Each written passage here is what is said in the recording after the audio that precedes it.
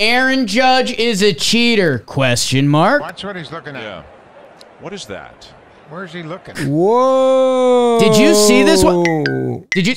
Have you seen this one? I just like when Buck Martinez talks in general. Oh my God, what a voice. Now look what he's doing here. It turns out, Jake, that it wasn't cheating by Aaron Judge. What happened was, in the words of Buster Only, our dear friend and Civil War buff, Judge wasn't cheating. There's an assumption on the Jays side that their pitchers and catchers were betraying the identity of the forthcoming pitch. That's all. They were tipping the pitches, and why Buster phrased it like that is because he currently has fallen into the Civil War. But that's what was happening. The Blue Jays were betraying the identity of the forthcoming pitch, and the Yankees picked up on it, and Judge goes like this.